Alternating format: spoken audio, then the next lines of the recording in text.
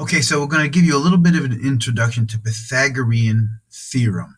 Now, that's a fancy word for a pretty simple concept, all right? It's named after a Greek mathematician, Pythagoras, who first named this theorem, but he was not the first person to use this. In fact, this theorem was used by the Egyptians to build the pyramids. It's one of the most commonly used in all of building, all of math. So let's check it out, all right? So first thing, let's just start with some basics, all right? Number one, Pythagorean theorem applies only to right triangles. That's it.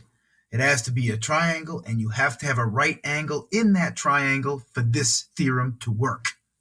All right, so that's the key thing. So remember, these are two examples of a right triangle.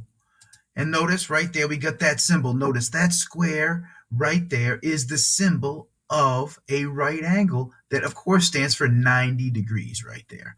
All squares are 90 degrees. That's why they use a square to say when something is square, that means it's a 90-degree angle. All right, it means the two sides are perpendicular. Again, that's another vocab we'll get into shortly. All right, so one thing it's not. Remember, this is not a right triangle. So if you have a triangle looking like that, not gonna work. You can't use Pythagorean theorem from that. And take a look at our friend, the rectangle. We know our rectangle has all 90-degree angles. However, it's not a triangle, so try again on that one. All right, so that's the basics there. Let's continue and talk into the parts of the triangle that you want to make sure you're aware of. All right, so let's start. The sides of the right triangle, we have names for them. All right, so the first two right there, those are called your legs. All right, the legs of the right triangle. There are two of them. One is called, and if we're going to label it with actual letters, one is A, one is B. They're really interchangeable as long as you know those are the legs. And again, the legs are the two sides that form the right angle.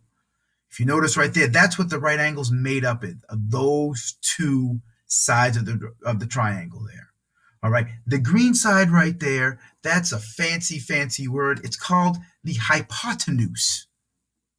Yes, I said it, the hypotenuse. It looks exactly, it sounds exactly like it looks, and we call that letter C.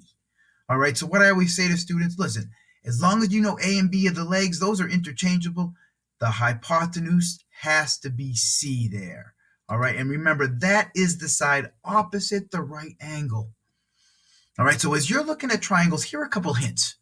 All right, a couple of hints for locating legs and the hypotenuse in a right triangle.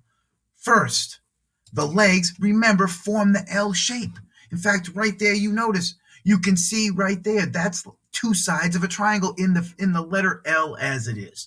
So as soon as you see that L, those are your legs. Legs start with L. So easy to remember. And remember that the legs always touch the 90-degree angle. They're always in contact. They form the right angle. All right? For the hypotenuse, remember the hypotenuse, that's always the longest side in the right triangle.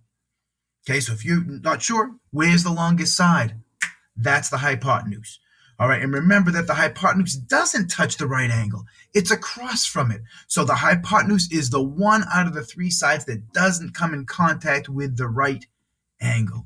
All right, so there's the basics on legs and hypotenuse. All right, we're going to go take a look at some examples right now and do some practice to make sure you have this vocab straight and in your head.